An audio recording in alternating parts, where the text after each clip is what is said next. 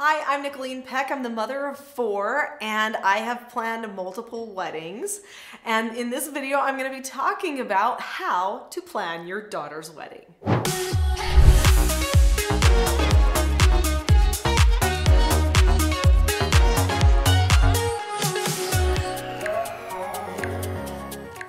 Now I'm going to apply some different things to wedding planning in this video than you maybe have heard be applied before. So what you might not know about me is I actually teach parenting, good communication skills all over the world. I actually have written 11 books on the topic. I'm most known for a book called Parenting a House United. And in that book, I talk about how to communicate with people so that you can maintain your calmness. We're going to be spending some time in this video talking about key things to think about as you're planning your wedding, but also how to keep it a calm affair. All right, so I have 4 children, 2 boys, 2 girls, and I have planned 4 weddings. So there is a difference between planning your son's wedding and planning your daughter's wedding. Now, with one of the weddings that I planned for my son, I actually ended up doing a lot of the daughter side of things too, because she was from out of state and wanted to get married here and her family wasn't here. And so I ended up doing a lot of that planning as well. So I've kind of been on the girl side or the daughter side of planning weddings 3 times. 2 times for my daughters. And you know, there is that desire to pull off their perfect wedding, what they've always wanted in their heart. Also to try to keep it within a decent budget if it is at all possible. Maybe some people don't care about the budget, but we didn't want to make it so extravagant that it would seem like there was no end to the spending, right? We wanted the children to try to be a little bit prudent. This is a good life lesson for them as they're launching into their own lives as adulthood. No more calling mom and dad and if they get in a pinch, you know, for a housing in college or something like that. They've got to handle it now completely on their own. I mean, pretty much they were anyway, but still the budget we felt like was important. So let's talk about some key things that we can do and then some of the things that can happen along the way. Now, one of the hardest things with planning a wedding is that you've got people now from 2 separate families who have ideas. It's so important that the bride and the groom understand at the very beginning, number 1, how excited you are and how you want to make it wonderful for them, but also how a wedding is not just for them. This is important. I think a lot of people keep the wedding just about the bride and the groom. But there's all of these other people who are planning the wedding. They're part of it. And there's the groom's side and the bride's side. And they have people that are going to come, key people in their lives, family members. Suddenly it's a family reunion too, okay? There's people that they need to see, right? Even maybe key colleagues that are going to be coming potentially. You know, who knows? Who's going to be invited to these affairs? These people, the parents who are putting in all of this time, they actually want a celebration. They want a party too. They want to meet with people that they love too, and they want to have time talking to those people that they love. They don't want to spend their time serving food and, you know, doing all this kind of thing at the wedding. And so the bride and the groom need to understand that as they plan the wedding, they need to keep the other players in mind, okay?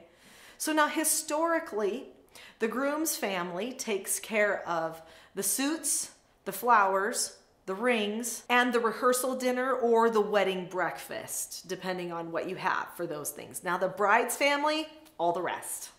Basically the cake and the dresses and the decorations and the venue and, you know, the reception if you're having a reception.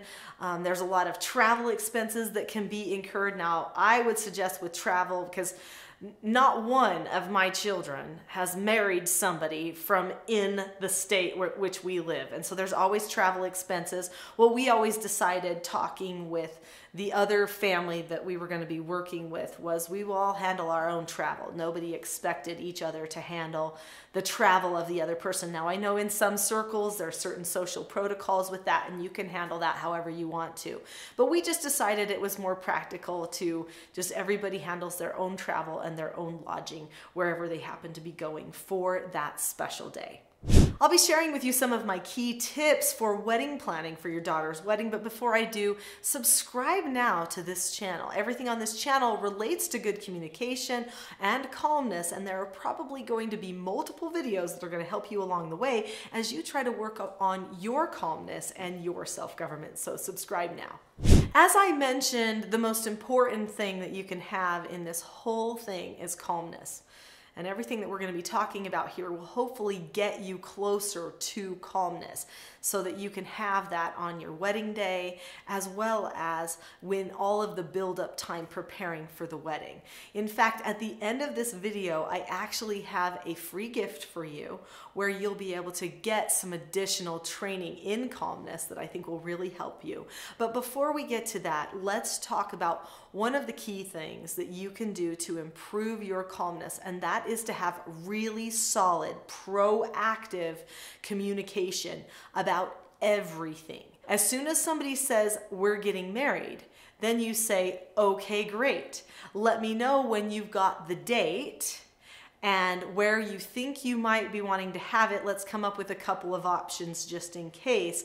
And then we will all get together and we will discuss the finances and what we hope to have out of the wedding too, since we're part of putting it on. We will have a conversation about everything that we need to discuss." So you pre-teach that you are going to pre-teach what they need to be focusing on as they are planning the wedding. This is really important. There are some people that have to prep their brain to be told that there are parameters for something. Or there are some people that if they're going to plan anything in the future, they need to have enough build-up time to get there. And you don't know with your future in-law if that's the type of guy that she's marrying, right? Does he need that type of prep? Then you've got to prep them. So don't push them hard for details right at the beginning because that's a little overwhelming. Okay? So instead, what you're going to do is say, "This is so exciting. We're so happy for you. So I know you're going to be thinking about a time and a location. As soon as you think you might have those things down, let's discuss, because we're going to need to check our availability on the times to make sure it's a good time. And we're going to want to maybe, give a little bit of input on location and talk about finances and what we logistically can do with finances, all of that kind of stuff." So then we'll have that big conversation. So they know no planning can happen until that conversation has been had. This is so important.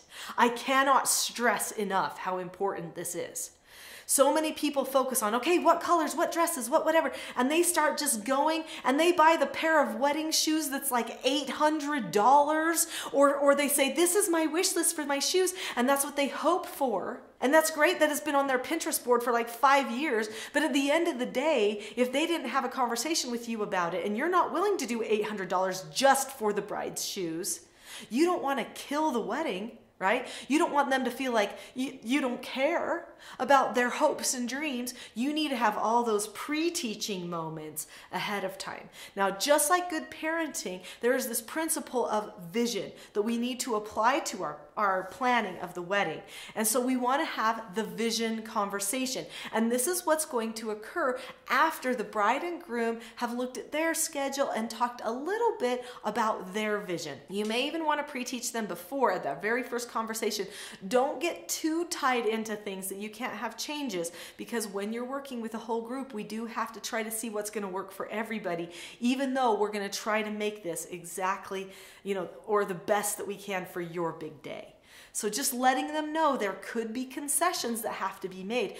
If a bride or a groom is not ready for concessions, they get grumpy, moody. Their whole wedding day could be destroyed. Or the week before, they could turn into Bridezilla because everything's not turning out exactly how they want. So pre-teaching is probably like the most important thing that you could do. And I'm suggesting right now, pre-teaching, that you're going to be pre-teaching. And then all along the way, we're going to keep pre-teaching. So what is pre-teaching? In my Teaching Self-Government Parenting course, I talk about pre-teaching and how vital that is to good parenting. So pre-teaching is when you tell someone ahead of time, okay, this is something that's going to be happening. And this is the skill that you need to utilize along the way, or you need to be mindful of this, or when we communicate with this, let's do it with this type of an understanding tone. Okay, so it's basically you preparing someone for something that's going to come. This decreases anxiety. When it comes to wedding planning, your daughter and your son-in-law, probably the daughter usually more than the son-in-law, will have anxiousness or anxiety about getting all the things done. They may want to get it done really, really fast, or maybe they want to take their own sweet time and they don't want to be pressed for certain information. You know their personality, but they are going to have anxieties one way or the other. And so you've got to prepare them to handle their anxieties by preparing them for the vision of not only what the big day will be, but also for what the planning can be like. So I suggest having a conversation with your soon-to-be married daughter after she comes to you with the possible date and the location. Then you say, honey, we're going to have a special meeting about that. But before we set that up, which we can maybe do tomorrow or something like that, you're just going to push it off, even if it's just by one day, or even like this evening, we're going to talk about that over dinner. You want to have another pre-conversation where you say, honey, let's talk about right now what we want this planning of this wedding to do for our relationship. Because I know there's a lot of things, right? There's decorations and food and pictures and invitations and wedding videos and all of those things that we want to think about and talk about, and those are going to be details. But really the most important part for me in all of this planning is our relationship. In us having something that we are working on together as a project that turns out being positive, uplifting, and unifying. And I want you to know, honey, that I am willing to work with you any way I need to in order to have that happen. But I also want to know that from your side, you're wanting something similar. What are you wanting out of this planning time? This last project that we work on together. And hopefully your daughter will be able to tell you, I want it to be a bonding time. I want us to like it and to love it and to enjoy our time together. And if she doesn't bring up some of those things, maybe you can bring in those things from your side. But create this vision or this picture of you guys going out to lunch and then going shopping for the dress. Going out to lunch and going to meet the photographer.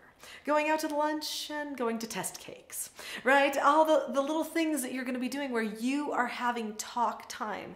Say, a mother looks forward to planning the wedding with her daughter forever because she wants to talk with her daughter about all the things. She wants to prepare her daughter for marriage and for having a good relationship with her after now, she gets married and somebody else is the top priority in her life, as it should be. But she wants to know that that bond has been established between them that can last forever. And that's what I'm hoping for. So you talk to your daughter about that. Then you have the conversation with your daughter and her newly engaged to honey about where you're going to go from here with all of the details of the wedding. So what does that conversation look like? It looks like you all sitting down, and maybe his parents are part of the conversation too. So we've got everyone there on their best behavior. Hopefully both sets of parents have said, this is what I hope this is for our relationship. I hope it's a bonding thing. We're going to be as supportive as possible. But you may not get everything you want because there's a lot of people to consider here. And let's try to be understanding and respectful of everyone so that we recognize it's everyone's wedding too. And then you're going to say, okay, when are you thinking? Where are you thinking? Do you have another option for where you're thinking? A fallback, a plan B in case plan A doesn't work or we can't afford it, depending on what the cost is or whatever. And so you have them suggest these things to you. Then we say, okay, now we're going to ask questions.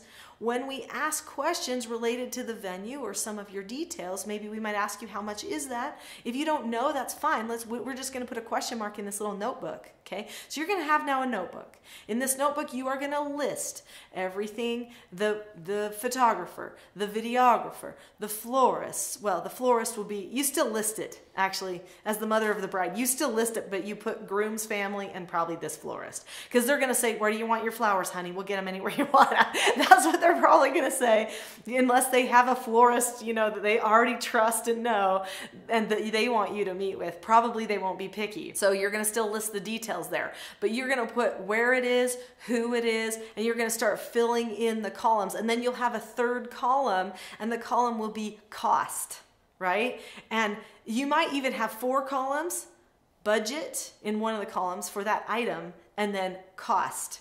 Okay, so that you can try to stick within a budget. Now, this is where you're going to have to break the news in this meeting to the daughter.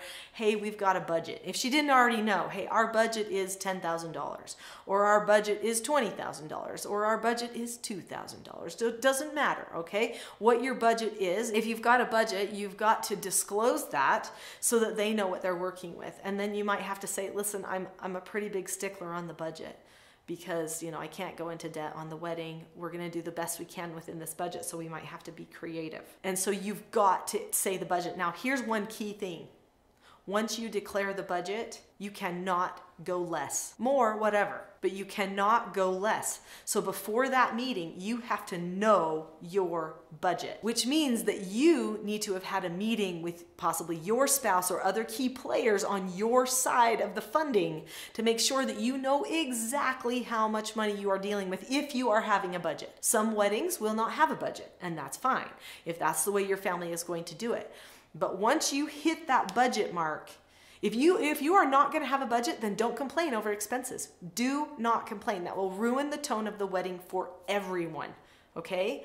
But if you are going to have a budget, then you have to allow that threshold to be hit and not complain, because you set the budget. So all the way to that budget, you need to be happy having that party. And then prepare yourself for a few unexpected costs, because that can almost always happen. So have your budget in mind and put aside a little extra just in case. Either that, or tell them a little lower on the budget and have a little extra in the fund so that you don't have to be frustrated if there is an oops cost or an extra cost that nobody factored in at the very beginning. Alrighty, you ready for more conversations? So now we need to have other conversations. In fact, I highly recommend a weekly checkup with the daughter, because maybe she doesn't live at your house, right? So she's doing things on her own and you're doing things on your own. In fact, I just thought of another column for your book. So you need to have the title of what you're doing like flowers video such and such,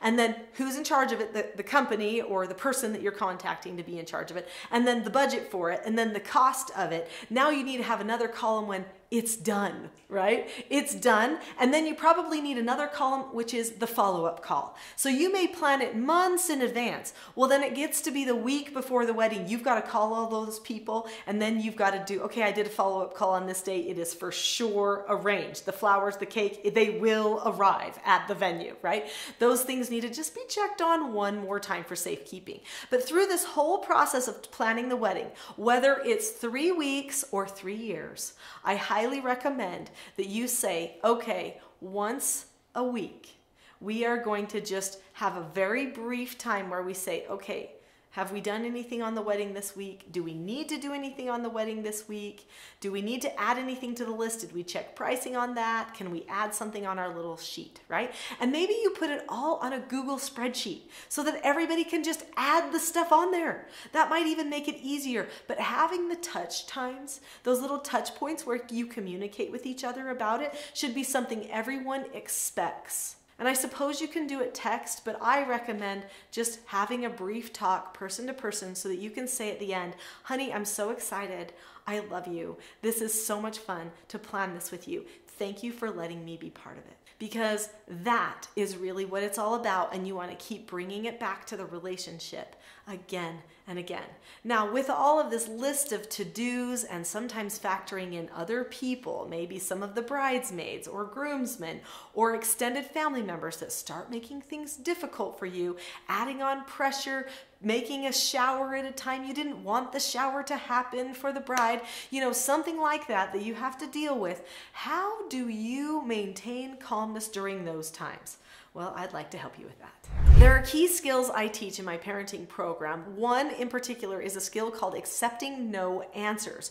When you accept a no answer, you look at the person or the situation, you keep a calm face, voice, and body, you say okay or ask to disagree appropriately, and then you drop the subject, which means you let it go. Now, I know letting it go can be easier to say than actually do, but there are things that you can learn about maintaining calmness and letting things go. And I would like to share some of those things with you in my free gift. Remember, I told you I had a free gift for you. Well, it is my Calm Parenting Toolkit. In the description below this video, there is a link to the Calm Parenting Toolkit. Now, I know you've already raised this daughter. You're maybe not thinking in terms of parenting her anymore. I promise you, you'll always be parenting. It just looks a little bit different. But you will still be able to use all of the principles in this Calm Parenting Toolkit, and you can have it for free. So if you click on the link in the description below this video that says teachselfgov.com/toolkit, then you can get the Calm Parenting Toolkit for free. So click on the link now, and I will see you there.